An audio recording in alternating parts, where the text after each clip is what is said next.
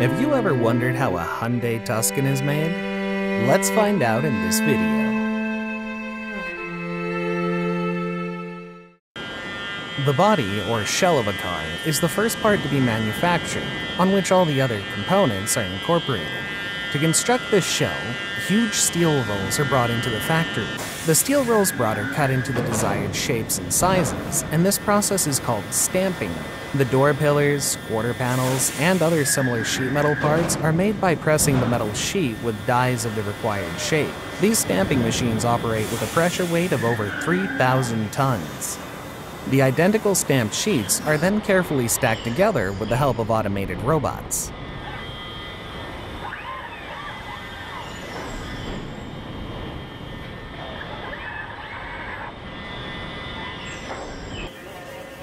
There are quality checkpoints after each stage in a production process. Here, the metal parts are visually inspected by quality control professionals carefully. If any fault is found, it's sent for rework, and if it's not repairable, then the part is rejected. The manufacturing process is to make the shell of the car. The floor pan is first made, which moves on the conveyor belt, while all the other parts are welded one by one, and the shell body slowly comes to life.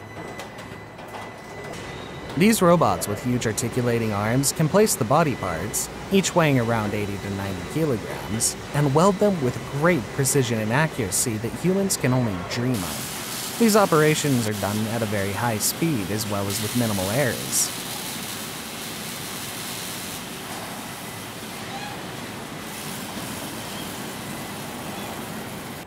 The body moves on the conveyor belt to reach another quality checkpoint. The shell of the car, also known as body in white, or BIW in short, is thoroughly checked by the quality control department in a well-lit room with a cloth soaked in highlight oil. Painting is probably the longest process in any car manufacturing. There are essentially 3 coats of paints which are applied, and the process slightly varies with each different manufacturer. Each coat has to be dried before the next one can be applied. The first one is an E-bath, or E-coat, or an electrostatically charged paint. The body is totally submersed in it for the paint to reach all the nook and corners of the shell of the car. E-coat, or electrocoating, is a process in which electricity is used to apply the paint coat on the body. The process is very similar to electroplating. An electrical charge is applied to the paint while the car shell is grounded. The paint is thus attracted towards the shell while it's dipped into the bath. This process is continued until the desired thickness is reached. The thickness is regulated by the voltage applied. Higher the voltage, thicker the paint film will build on the body of the shell.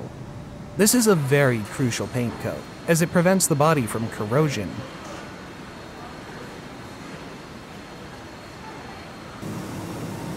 The body is again dried and moves forward for applying the top coat color.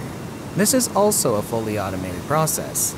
The robots mix the colors and paint them with the exact composition, uniformly throughout, which gives the body the appearance that we see in car brochures. After the base coat is dried, a clear coat is also applied on the body. The clear coat is what gives the car the glossy appearance and protects the car from small scratches. Another quality checkpoint where the professionals inspect to see if the paint covered all the parts of the body.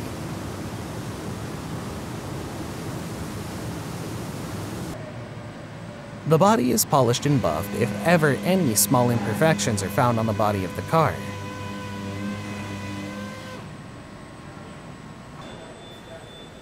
The body is again quality checked by several workers, looking for any faults.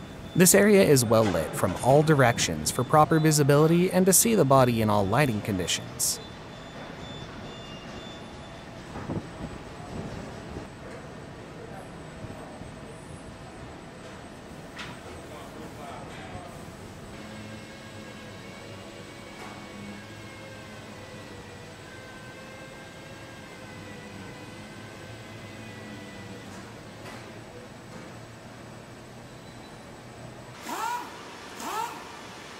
The engine and gearbox moves on a separate conveyor. In this assembly line, the engine is mated to the transmission system and drivetrain. The engine undergoes various tests to see if everything works well. There are several vigorous quality checks as well to ensure the proper working of the engine, which is the heart of the car.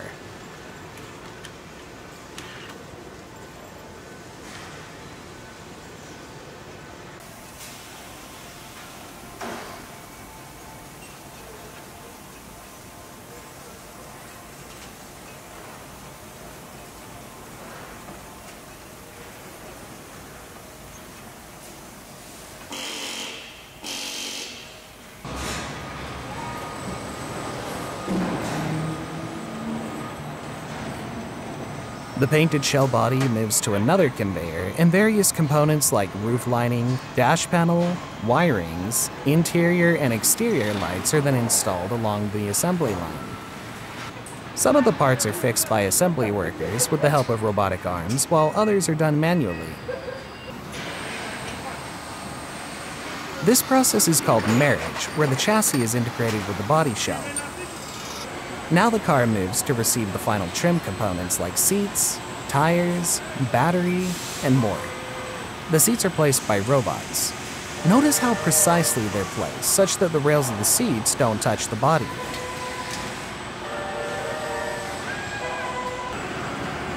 Once the tires are fixed, the car is then placed on the ground, and the remaining parts are also fixed.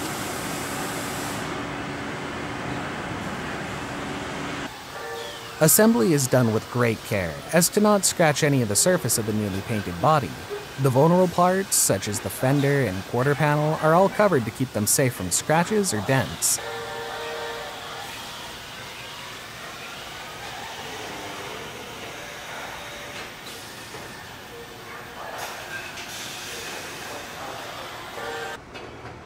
The doors are then installed on the cars after the door pads, windows, beadings, and the wiring is done. This process is generally done by assembly workers with the help of hydraulic movers, which helps them to carry it around.